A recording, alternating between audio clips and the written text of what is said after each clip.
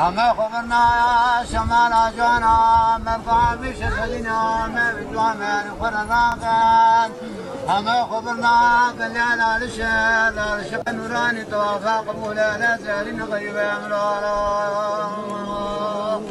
أما سنا تسلا من يأخذ ابن توجيه قسرا ما غريبنا منا غريبا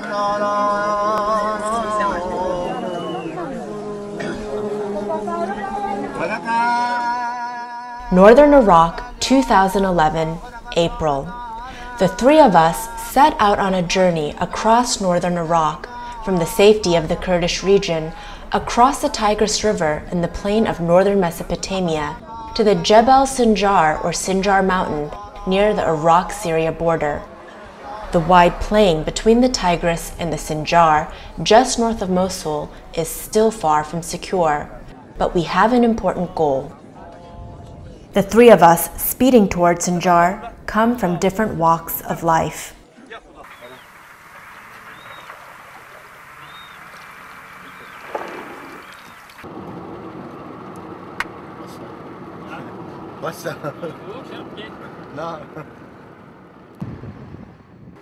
Ali is a Yazidi taxi driver from a Yazidi collective village in the Kurdish region of Iraq. Ali was born in a small village just on the banks of the Tigris, which was destroyed in 1985 by Saddam Hussein to make way for the Mosul water reservoir, the sea or Bahr for locals. Ali was then moved along with his family into a new village. They were soon joined by thousands of their Yazidi co-religionists when Saddam destroyed dozens of other villages to stop the inhabitants from supporting the Peshmerga, the Kurdish guerrillas fighting against his regime in the mountains. And he created huge, easily controllable collective villages in the late 1980s.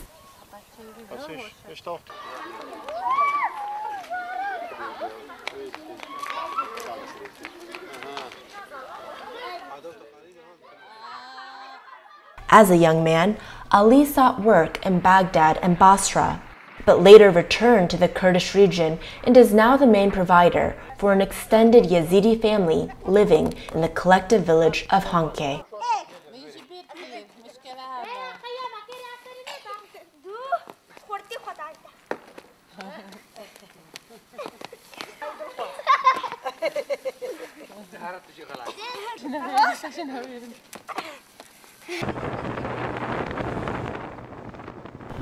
Wasfi, our cameraman, is a university-educated Yazidi whose family belongs to the emerging Kurdish and Yazidi middle class. A geologist specializing in environmental studies, teaching at Zaho University, he could hardly be called a traditional or religious Yazidi. But he enjoys working as a cameraman, even if it includes filming religious topics. And finally, a Hungarian researcher who has been carrying out research in the region since 2002. I have received much help in my research from my research subjects, the Yazidis of northern Iraq. I am especially indebted to Ali and his family, who have become my foster family in Kurdistan.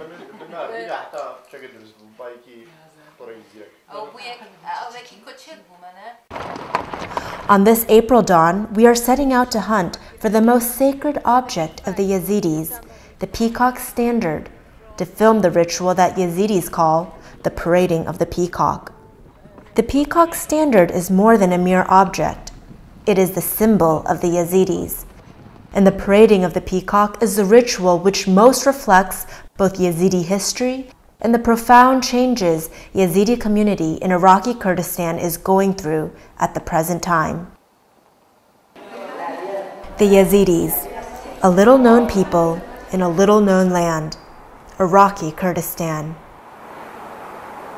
Kurdistan, the region populated by Kurds, is divided among 4 countries. More than 5 million Kurds, a non-Arabic ethnic group, live in Iraqi Kurdistan in northern Iraq. Though equal partners of the Iraqi state on paper, Kurds were often repressed by the Baghdad government, leading to frequent armed clashes during the 20th century. Following the First Gulf War in 1991 and a failed uprising against Saddam, the international community established a Kurdish safe haven, which eventually came to be known as the Iraqi Kurdish region. The new Iraqi constitution of 2005 declared it a federal state within Iraq, and as such, it enjoys considerably political and economic autonomy from Baghdad. Unlike the rest of Iraq, Iraqi Kurdistan is safe and prosperous. However, not all Kurdish inhabited territories belong to the Kurdish region. Territories along the border of the Kurdish region are contested between the Kurdish government and the central government. The same is true for Sinjar Mountain, a Kurdish-speaking enclave on the Syrian border where many Yazidis live.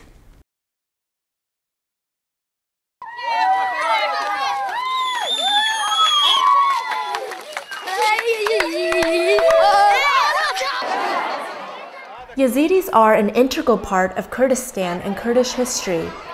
They are a Kurdish-speaking people who follow their own religion.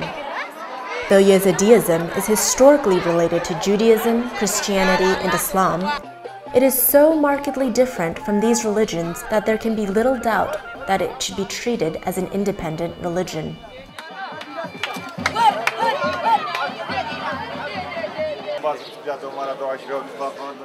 Yazidis number perhaps 500,000.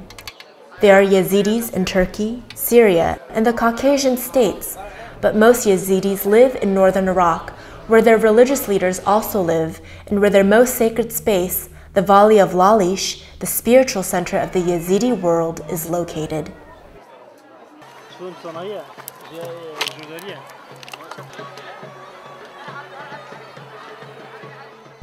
Yazidis live scattered in the northern part of Iraqi Kurdistan. Roughly half of the Yazidis live east of the Tigris River in the territory controlled by the Kurdish regional government. Another huge group of Yazidis live some 200 kilometers to the west, in the Sinjar region near the Syrian border, surrounded by the Arab and Turkmen tribes of the plains. Isolated and rural, the Sinjaris are more devoted to the traditional ways in Yazidi religion than those living in regions more affected by technical, economic, and political development.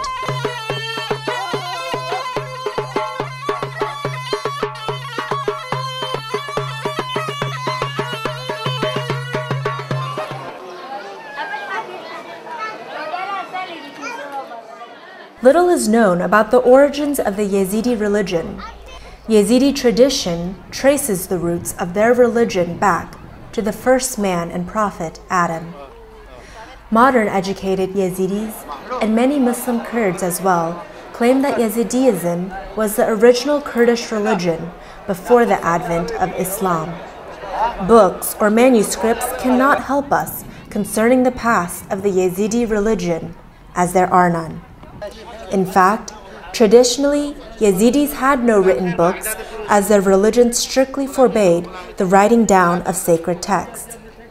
The Yazidi religion was until recently transmitted orally. Qawwals, the singers of the sacred hymns, played a crucial role in this.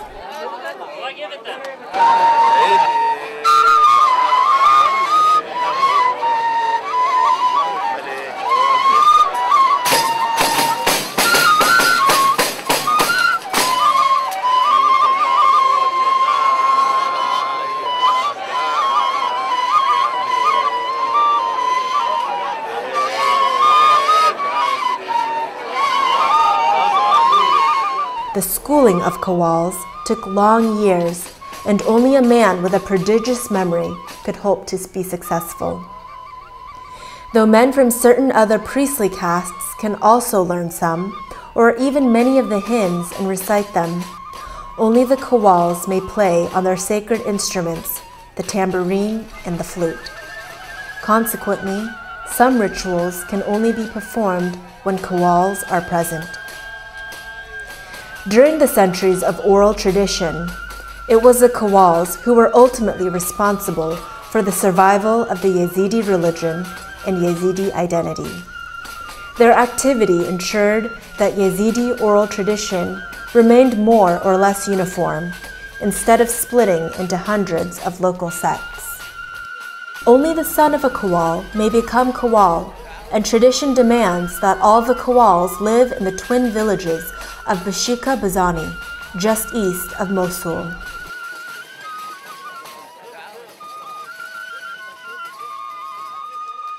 From here, they have set out again and again to visit all the regions inhabited by Yazidis, from Armenia through eastern Anatolia to the Yazidi villages near Aleppo, to sing the hymns, deliver sermons, keep religious tradition alive, take news there and back between center and periphery, and bring cohesion to a far-flung Yazidi community. Such visits have been part of a complex ritual referred to as the parading or walking of the peacock, for it is the peacock standard, the material symbol of all Yazidis, which actually goes on tour, accompanied by the Qawwals.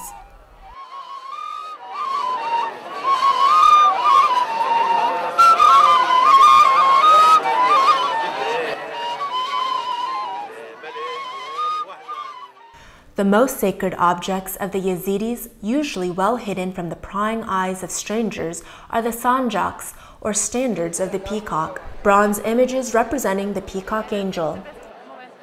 The peacock angel, who came into existence from the light and power of God, is the representative of God on earth and the leader of the angels. He is also the protector of the Yazidi people who follow his religion. His image, the peacock standard, was not made by human hands, but created by a miraculous power. As Yazidis are quick to point out, the peacock standard is worshipped as a symbol of the peacock angel, but not as an idol.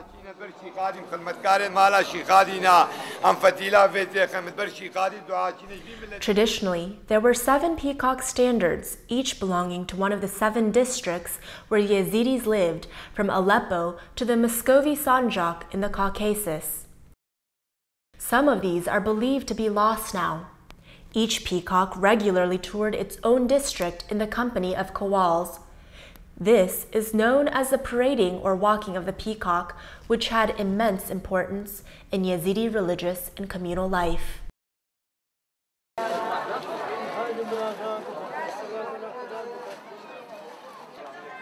Hardly any non-Yazidis have witnessed the parading of the peacock or even seen the peacock standard so far. Rules forbidding outsiders to see the most sacred object or to take part in the ritual have become more relaxed recently, but the peacocks are displayed only on special occasions.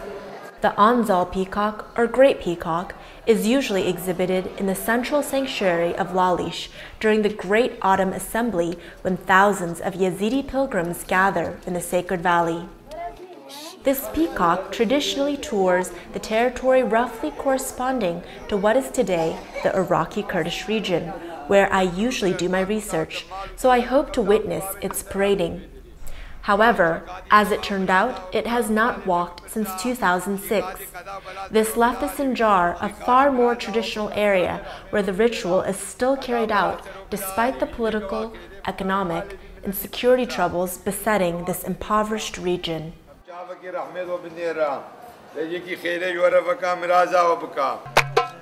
شاشا مسار نیسان شرف دین میرا دیوانه خبر بدنا ازیدخان بلا قوی کن ایمان شرف دین میرا دیوانه شرف دینا دین ما شرف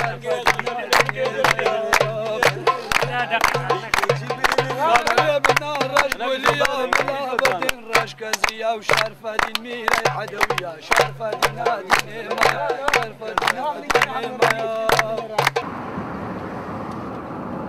Traveling to Sinjar Mountain is not without dangers. The Sinjar itself is under the control of the Kurdish army or Peshmerga forces, whose frequent checkpoints provide relative security in the region, though occasional kidnappings of Yazidis still occur. However, the road between the Kurdish region and the Sinjar is controlled by the Iraqi army and leads through territories rumored to be sympathetic to the Al-Qaeda. Though the situation had greatly improved by the spring of 2011, and many Yazidis passed safely back and forth between the two regions in daylight, still, many worried that an obvious foreigner might prove too tempting prey for kidnappers.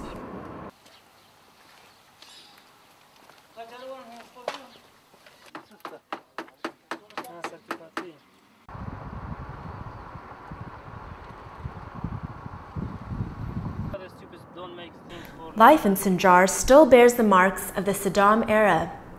In the 1970s, Saddam destroyed all the traditional Yazidi villages of the mountain, some 160 of them, and moved their inhabitants into 12 so-called collective villages. While making modern infrastructure available, this also made monitoring the people much easier and prevented them from supporting the local Kurdish guerrillas. Yazidis' land was often given to Arab settlers, while the collective villages established on the plains suffered water shortages, making them unsuitable for agriculture. Loss of their traditional income made locals rely on the government provision system, and consequently on the central government for survival. After the collapse of the Saddam government, Yazidis started leaving the collective villages, moving into newly built hamlets and villages of differing sizes and amenities. It was in such a new minuscule settlement, at the end of a dirt road, that we tracked down the peacock and its entourage.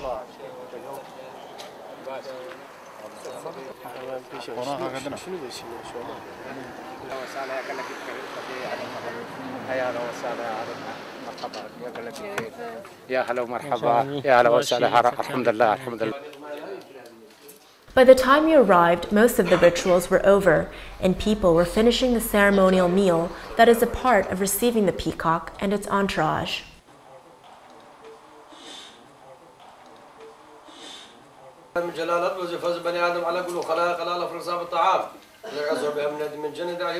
The meal over, one of the Qawwals has to say the after-meal prayer.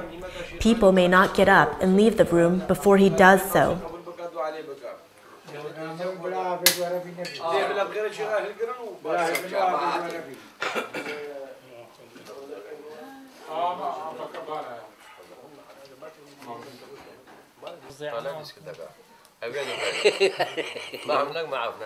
After the meal, the Qawwals call out, "Come and pay pilgrimage to the peacock."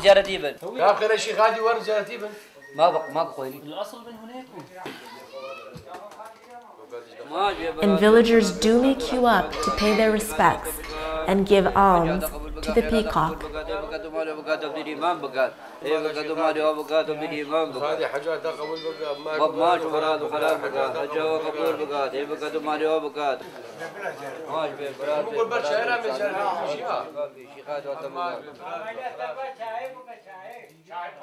The peacock standard is flanked by the two Qawwals acting as Sanjak Begi, or standard bearers. Qawwal Hussein sits to the right and Qawwal Bakir to the left. Qawwal Hussein, still in his mid-30s, has led a tumultuous life, caught up in the political upheavals of the region. As a young man, he joined the Peshmerga, fighting against Saddam's regime. While at home, in between his traveling duties as a Qawwal, he took part in attacks against Iraqi army and police bases. Until one day, while touring Sinjar with the peacock, he was arrested. A captured comrade had given his name. He spent the next 2 years in an underground prison where he literally didn't see the light of day. These days, he has withdrawn from politics and devotes all his time to his activities as a Qawwal.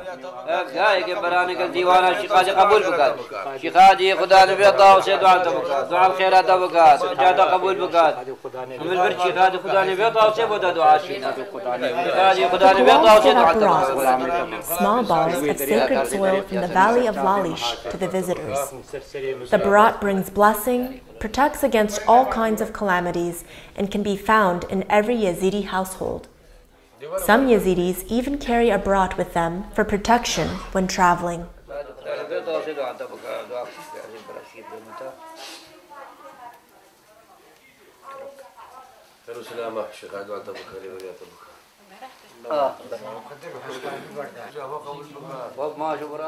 Next to the Qawwals sit two religious dignitaries also belonging to the entourage of the peacock, Sheikh Berkat, the Sheikh al-Wazir or Minister of Sheikhs, and his son Sheikh Hassoun. It was thanks to them that we were able to track down the peacock. As I have said, the Sinjar peacock is not easy to find. Most people in the Kurdish region did not even know if it would make the tour this spring, let alone know its schedule. We were near giving up on our plan to film the parading of the peacock when luck intervened. In the early spring, I went to visit the Yazidi festival of Sakra Jinn, Lord of the Jinn, in a mountain gorge just next to the village of Bozan. I had got the date wrong as the feast took place a week later. But at least, without a crowd of pilgrims, I could sit and talk with the family whose members are the guardians of all the shrines of Bozan. As it turned out, the head of the family, Sheikh Berkat, was a Sheikh al-Wazir or Minister of Sheikh, one of the hereditary Yazidi religious dignitaries. And as the Minister of Sheikhs, his religious duties included accompanying the Sinjar peacock on its tour, together with his son Sheikh Hassoun. In fact, the peacock had started walking already a month previously, but the two men had briefly returned home, as Sheikh Berkat had to attend a meeting of religious leaders in Lalish. Contrary to my fears, it turned out that they liked the idea of having the parading of the peacock filmed, and provided me with the exact schedule of the peacock through Sinjari villages as well as a cell phone number. The idea of searching for the peacock with the help of such a device may sound jarringly modern, but it certainly came in handy when we had to track the peacock among the newly built, nameless, and tiny hamlets, especially as the torrential rains of the previous week, which had destroyed houses and roads and made travel impossible, also made the peacock run late on its planned schedule.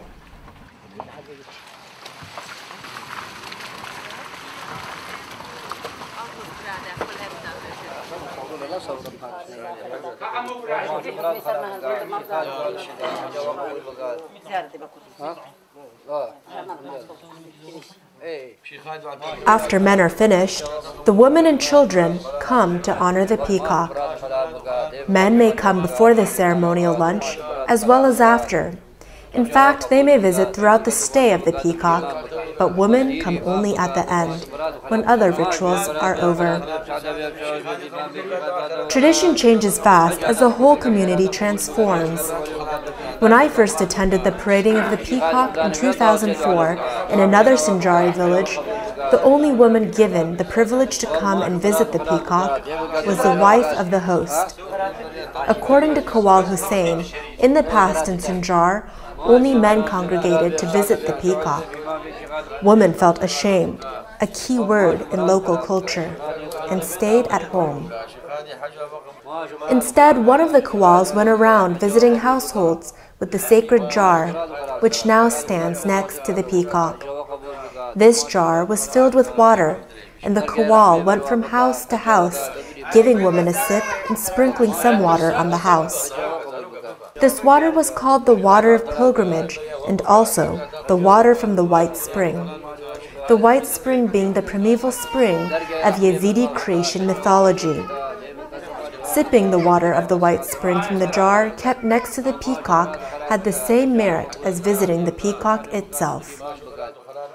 But times change, and now women come too, though strictly only toward the end of the peacock's visit.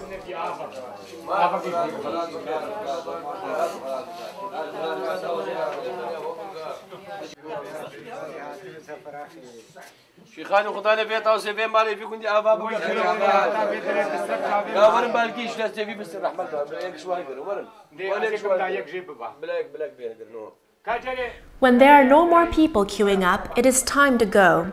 After a short blessing, Kawal Hussein starts to dismantle the peacock standard. The parading of the peacock was perhaps the most important ceremony of Yazidis for centuries. The political events of the last 100 years have changed that. Parading has long ceased in Turkey and the Caucasus. Not so long ago, the great or Anzal peacock used to walk the central district in the Kurdish region 3 times a year. Not anymore. The last time it walked was in 2006. Nobody is quite sure of the reason. Parading the so-called Aleppo peacock in Syria stopped and started again. Kawal Hussein last accompanied it to Syria around 2007 or so. For the foreseeable future, there is no hope of sending it again to the Yazidis of that war-torn country. At the moment, the Sinjari peacock is the only one which is still regularly paraded, although only once a year instead of twice as in the past.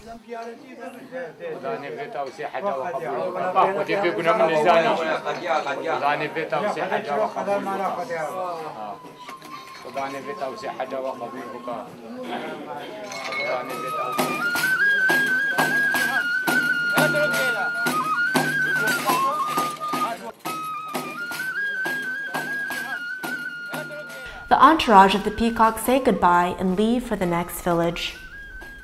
I'm just telling you. Yeah, okay. It's good you're telling me because anyway.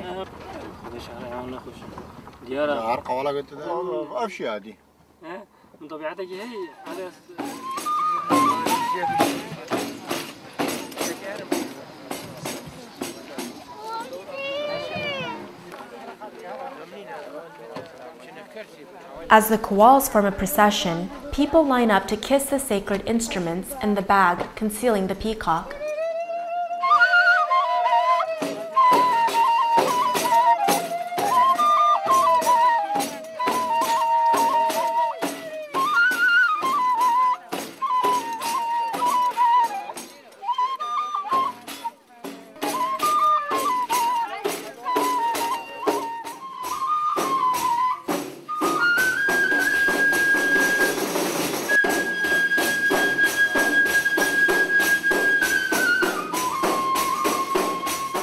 Inside, they set up the sanjak to the accompaniment of the music of the Kawals on the sacred instruments.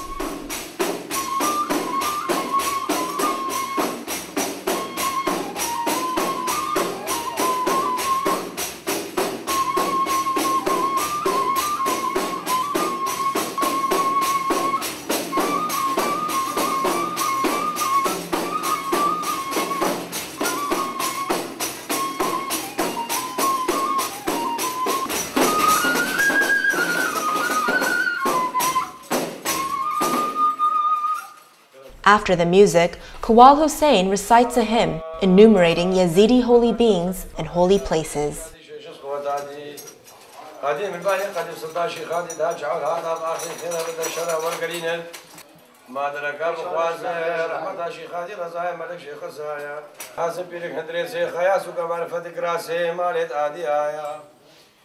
وقدر شريكاني أسبي إزين أمين قبض بدو سجاء إزين ناس الدين الشيخ مادي فخرا خاتنا فخرا فخر دادي آيا آمادين وبابادين الشمسة شمس فخر ميرا ديوان الفقيرة دهر بادين بقدر قيمتك يا شيخ هادي عليك سلام يا شيخ هادي وعد رحمي مرازا نا حاجي مرازا قد مرازا بكي كسب قنا غفر يقنا تبي هوا كسنة تقول باقي رحمة صلاة يا بعد آخرتي ما شيخاني الوكيل وسيبا ما نعطيك شيخاني ما بكا شيخاني قدام بكا دوما خيري قدام بكا سفر خيري الفير ما الفير قدي أجا شبه حاد ودا دينا دين سر دينا دي ببا ولا شيء كلام كجاري دي كلام كان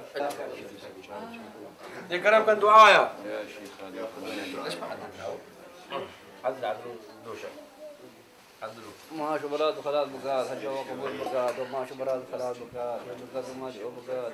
Once the peacock standard is set up, men come to make a pilgrimage.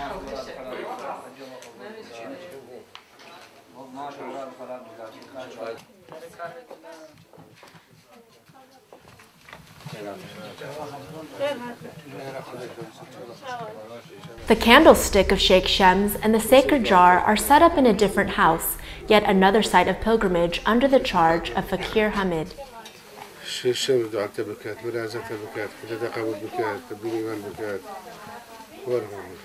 Until finally, the three sacred objects are again reunited to the accompaniment of yet more sacred hymns, one of the central motifs of the parading of the peacock performed by the Qawwals.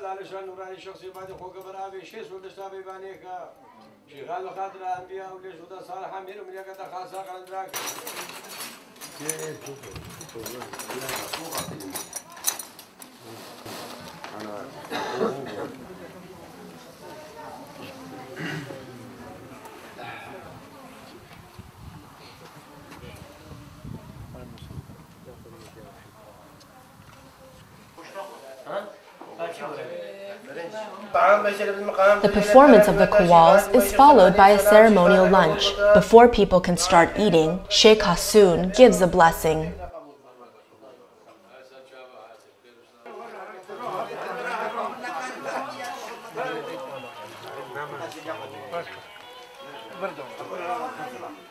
Such meals are an obligatory part of the ritual, no matter the time of day.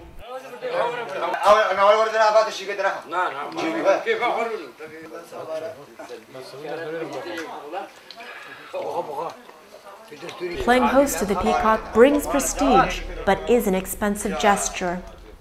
The host has to provide a festive meal, not only for the entourage of the peacock, but also for all the visitors who come to make a pilgrimage to the peacock, which can be quite a crowd. Most people taking part in the ceremony today do not live here, but are members of the extended family or their friends who come specifically to see the peacock. The settlement itself consists only of 4 houses, and on normal weekdays, this small hamlet is nearly empty.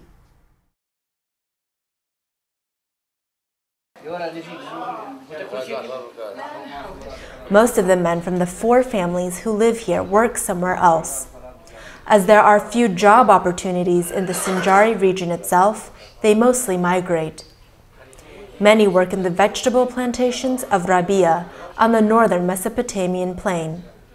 Some choose to become Peshmergas in the Kurdish army. Others work in the Kurdish region in construction or as waiters, sending their money home. This money is sorely needed as the villagers do not cultivate land or keep sheep. They claim that this piece of land is not fit for agriculture, while feeding sheep has become very difficult due to the drought which has plagued the region for years. Even many of those who had continued herding have been forced to sell their sheep in the past few years.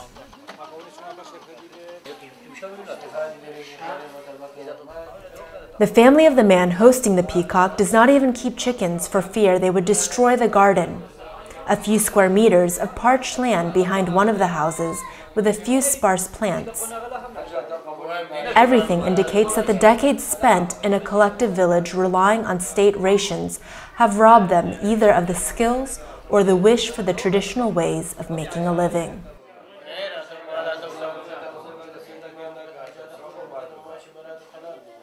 The new ways of Sinjari economy are reflected in the living arrangements.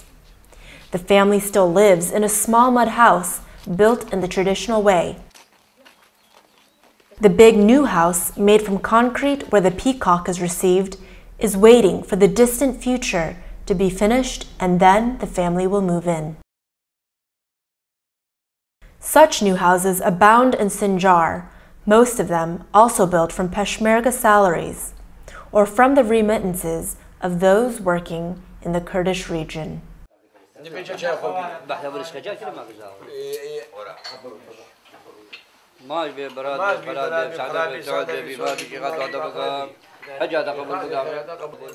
The parading of the peacock costs money, not only for the host, but for all those who come on a pilgrimage to the peacock. Each visitor must put some money in the jar of the peacock. Some give only a symbolic amount, while others, reflecting on their social position in the community, make significant contributions. Some of this money goes to the Qawwals and the religious dignitaries accompanying the peacock, while the rest belongs to the Yazidi prince, the rightful owner of the peacock, making up a good portion of the income of the princely family.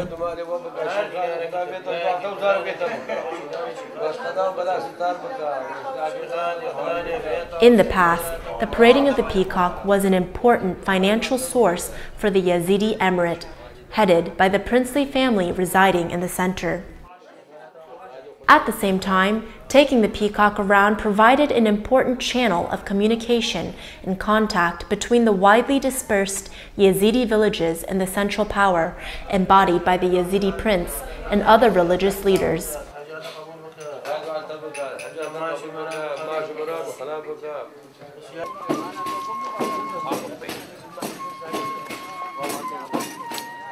The ritual's over. The peacock leaves the house to the accompaniment of the Qawwal's music.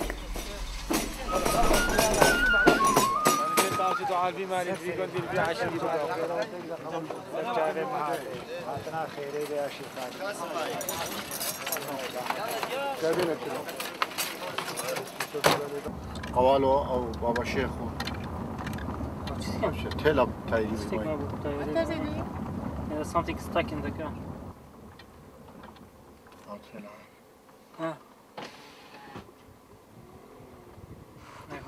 I hope they will say قول.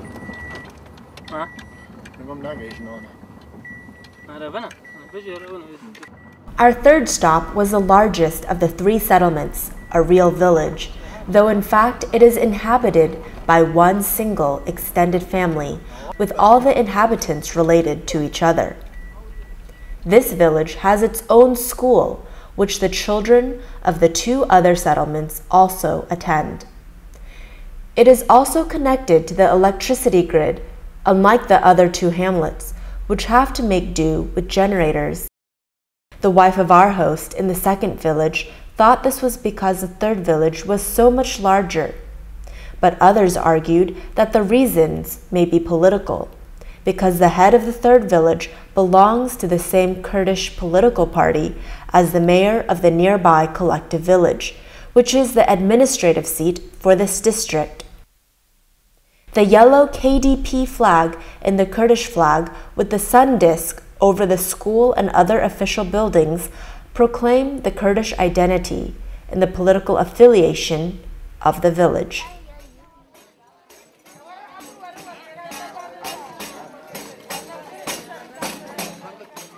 The villagers line up to greet the peacock and the Qawwals.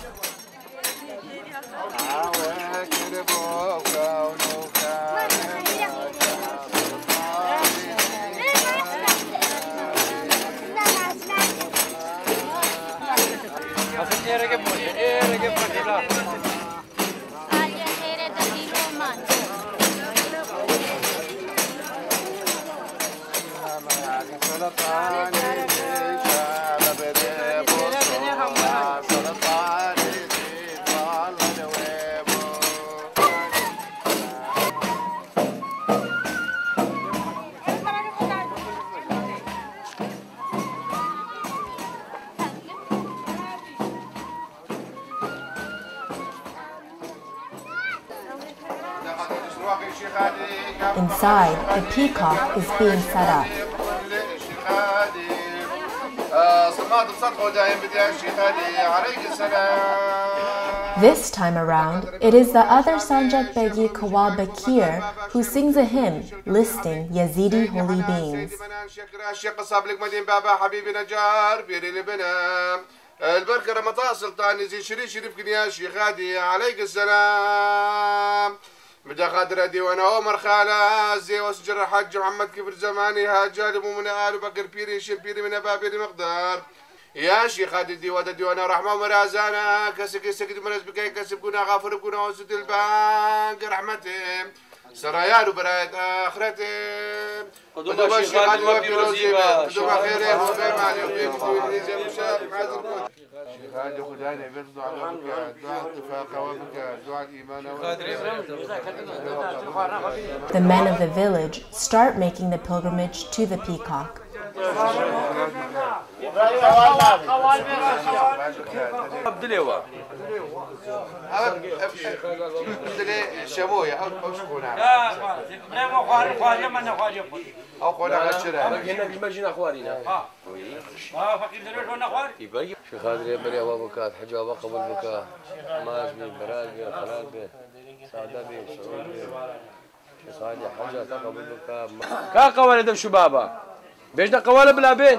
Where are the kawals of the tambourine and flute? Kawal Hussein calls out, initiating yet another session of hymn singing.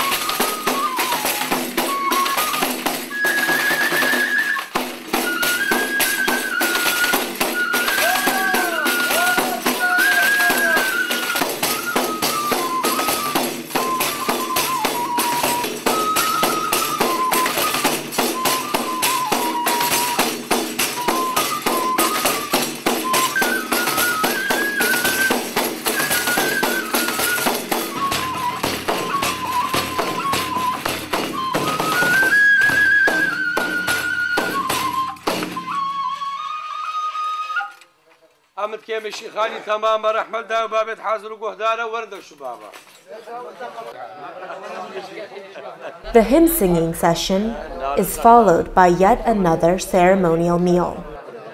Kawals are sometimes forced to eat 5 lunches in a row, though this time Sheikh Barkat bowed out, claiming the frail constitution of a man of his age. The pilgrimage to the peacock continues.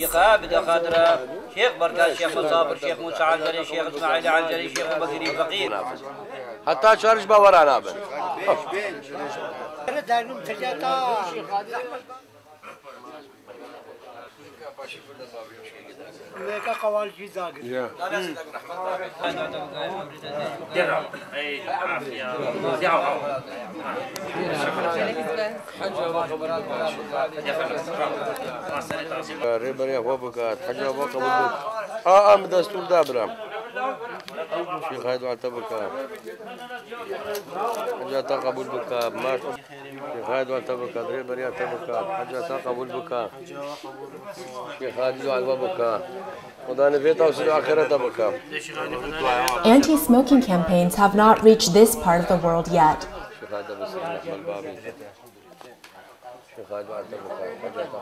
In the guest room, practically everybody but the peacock is smoking.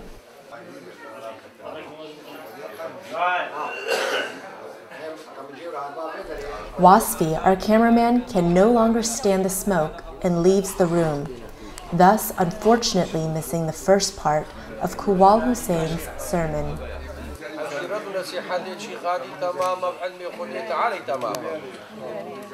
أي عادي ميرو عادي تدر مالي فؤادي شيخي من شيخادي بلي يا شيخادي صد خوز ما بيرو حد وجد بيرادي صد خوز ما روح ميري ازيدي شيخادي الفيدنا جرادي ببا والآخرة خذ سؤال بروحي بك رب العالمين إيش بروحي راديا حكيم برينداري نخوش درماك بغش دكتوري بيتنهش بيري حكيم مفعل ماشي خاديا. The sermon is a central part of the parading of the peacock, perhaps even more important than the hymns sung by the Qawwals. The sermon, or mishaba, recited by one of the Qawwals, touches on a number of topics connected with Yazidi beliefs, myths, and customs.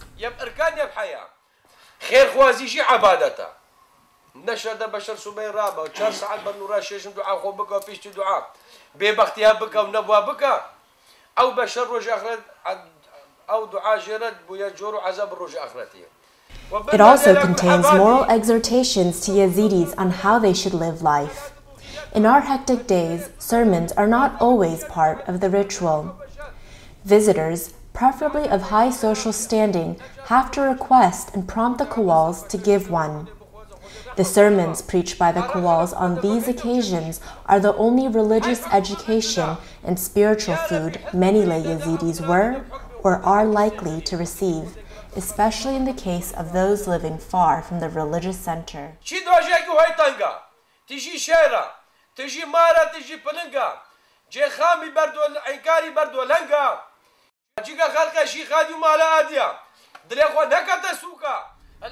The parading of the peacock played a critical role in maintaining and preserving Yazidi oral tradition, and through it, Yazidi religion.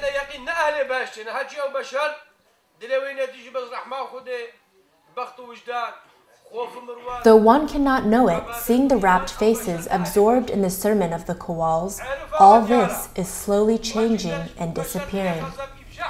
The Sinjar peacock is the last one to walk. The reasons given are manifold, but the demise of the parading of the peacock seems to indicate the end of tradition in a community undergoing rapid change. Religion and traditional customs are being eroded, especially where modern consumers' society gains a foothold. Nor do the Qawwals play the same crucial role everywhere as before. As immensely important as the Qawwals have been in transmitting and keeping alive Yazidi religion, today their days seem to be numbered. General education has made literacy accessible to most young Yazidis, and an emerging Yazidi middle class is striving to construct a religion based on written texts and taught in the classroom, just like the book-based religions of their Muslim and Christian neighbors. Books are gradually replacing oral tradition, and their writers, who are school-educated, are taking the place of Qawwals. In the past, Qawwals were also much respected as men of the world who traveled far and wide. Today, when travel has become much easier and migration an everyday phenomenon, this is no longer a source of respect.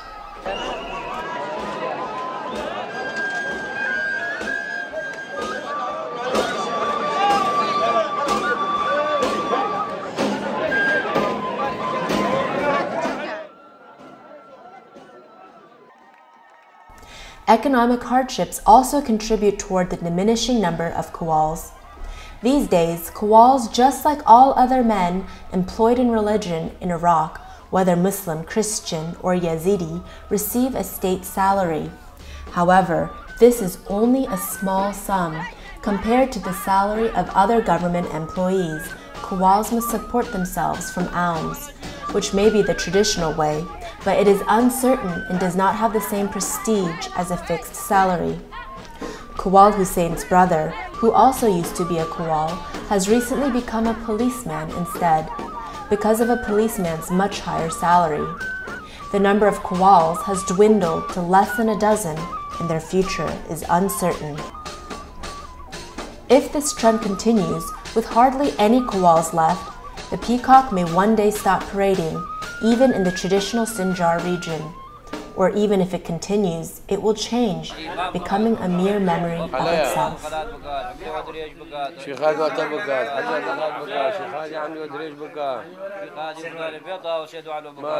As the clock nears 4 in the afternoon, Sheikh Berkat urges us to either stay for the night or leave right away. The roads of the Sinjar are not safe at night, so we heed their advice and start back on our way.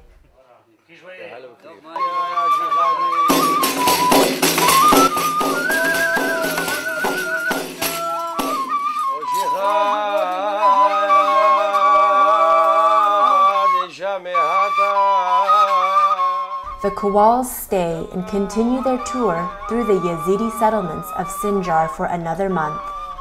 Their music, their hymns, their sermons, and their very presence, just as the sight of the peacock standard, reinforce the villagers' sense of identity as Yazidis, the chosen people of the peacock angel.